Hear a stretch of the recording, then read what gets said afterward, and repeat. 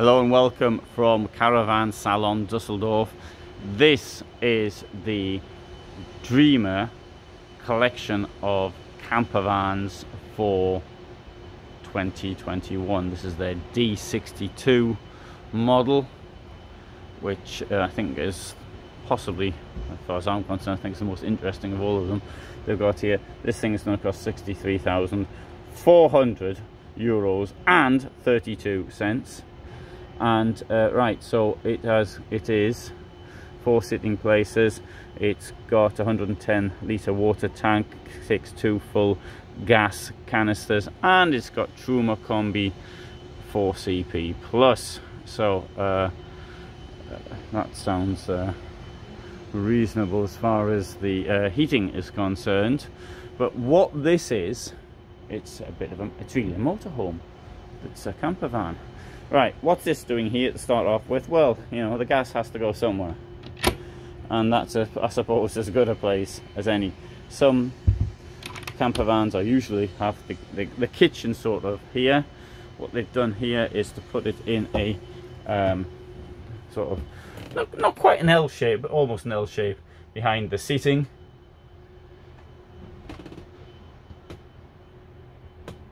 Oh, don't know if the lights are on or not. Let's see if we can get the lights on. It's even better. Because Rapido, of which Dreamer is a brand, has very nice lighting. Oh, this definitely appeals to me like this.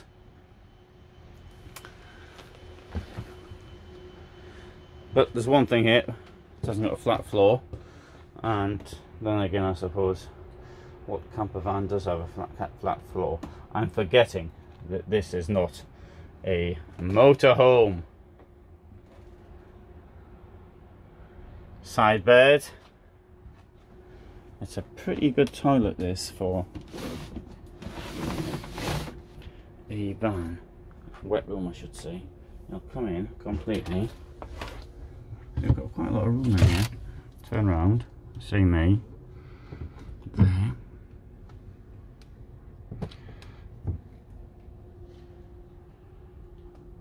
Actually, I sort of really can feel the space in here, the room, and I suspect what they did was they got the motorhome that looks like this, and then they worked out how to put a camper van into a camper van.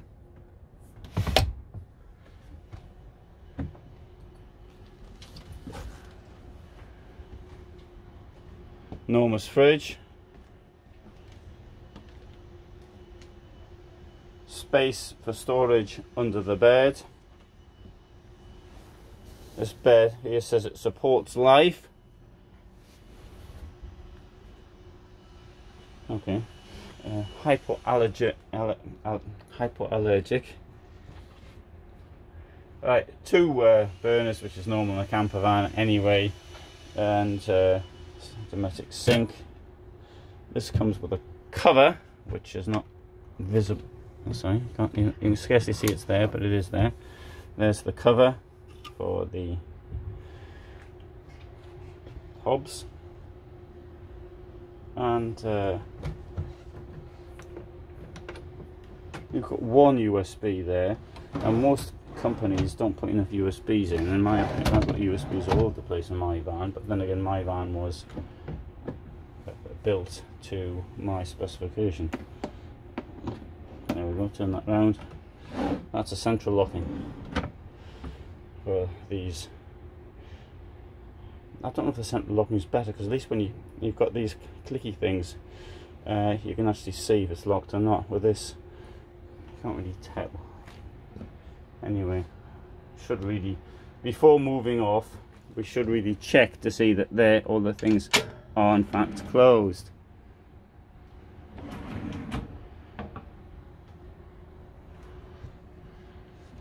Now, question, how good is the quality? Well, first thing is you have to bear in mind, if something's cheaper than something else, there's a reason for it usually, and it may not just be marketing. It could be distribution costs, or it could be qualitative costs. That we don't know until we talk to other people. I've never taken one of these vans out. I have no idea how it works under strain or pressure or being driven, and in the real world, how good is it? So I'm sorry, I can't answer that question. People always ask me about the quality and they say, can't you tell by looking at something? Well, I can tell when I come into a trade fair and the thing is broken. That I can tell.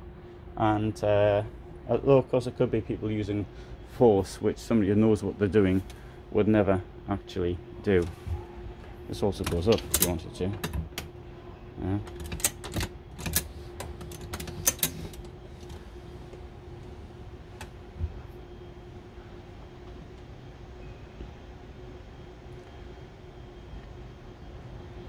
Right, so of these large vans, that is definitely my favourite, and they all come at a similar sort of a cost. This thing here is called a living van, and as opposed to a dead van, and this has got a very unusual lounge setup at the back. You've got sleeping in the roof. Well, the bed will come down, of course, and you got this sleeping. Of course, you've got next to no storage potential for it.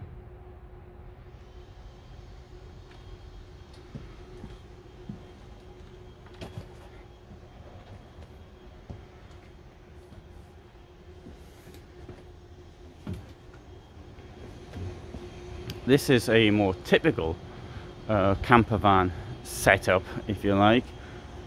Size of all of these, it's all the same. Price is more or less the same.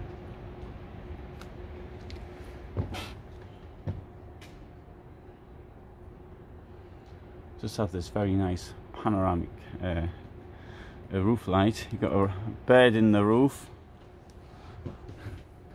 and we've got this unusual shower setup. So you've got this here, which is a wardrobe. There's your shower. What if you want the bed instead of a wardrobe?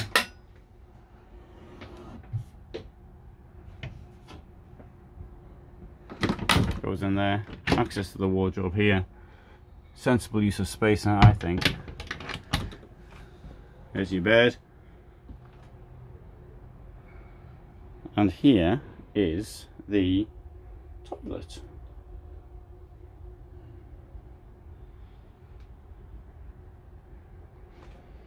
So that's this one's a sort of typical sort of camper van. The other one there is a novelty for those who want the rear lounge. Obviously, it depends on your requirements. So that is the thing you've always got to think about. What's it going to be used for? And I think lots of people don't actually think about that. What is the object of the exercise?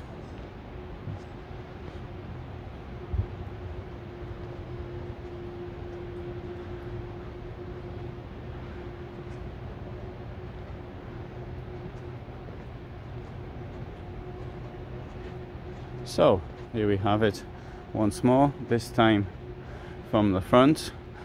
One thing I forgot to add was that it can be put in a 4,250 kilo basis, and that's going to give you, what, 1,300, 400, something like that, kilos of payload. I mean, that's absolutely enormous.